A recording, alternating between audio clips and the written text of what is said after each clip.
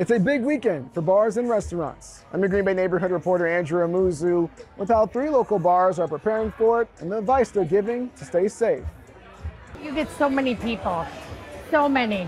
Bars around the city preparing for the St. Patrick's Day rush. Ashley McDermott over at Heights Pub and Parlor says she'll be ready for it all. I like to get dressed up for things, so I have a tutu and all sorts of fun decked out St. Patty's Day stuff to wear for Sunday, so might as well get in the spirit.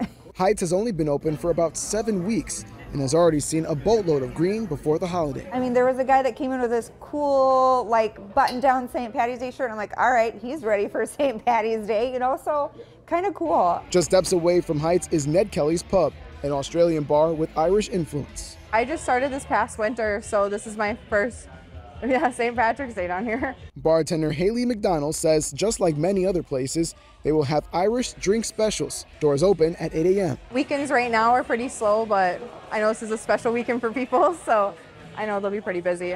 Big crowds mean an increased police presence, especially concerning unsafe and noisy driving downtown, right outside of Ned Kelly's and Heights. I think it's great. I mean, you need that during special holidays just to make sure everything's running smoothly. So yeah, I think it's a great idea. At Stadium View, manager Kelly Hewitt keeps it simple. Don't drive.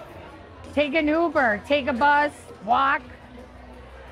Drinking and driving doesn't mesh very well. So be safe, have a designated driver. And March isn't just about St. Patrick's Day. Easter and March Madness will keep bars fairly busy throughout the month. And with that in mind, safety should continue to be the top priority for those venturing out. In Green Bay, Andrew Amuzu, NBC 26.